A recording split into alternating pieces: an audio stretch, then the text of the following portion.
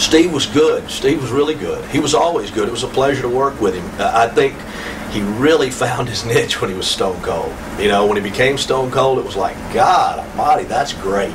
And honestly, to this day, I think, this is just me talking, but I think the show misses him. I really do. Oh, yeah. I mean, I'm a wrestler looking at a wrestling show. I'm on an insider looking at a wrestling show, and I miss him. You know? I mean, who in their right mind has not wanted to drink a beer and flip their boss off? Come on. You know, I mean, it's just, I think the show misses him. But that's just me talking. I didn't expect it, but I'm glad he did. Yeah, I'm really happy for him. What kind of guy was he to work? He's a great guy. And you know, the Stone Cold thing is not such a stretch. You know what I mean? It's really Steve, you know. He was just he's a really good guy. I liked him. I still like him. I just don't see him anymore.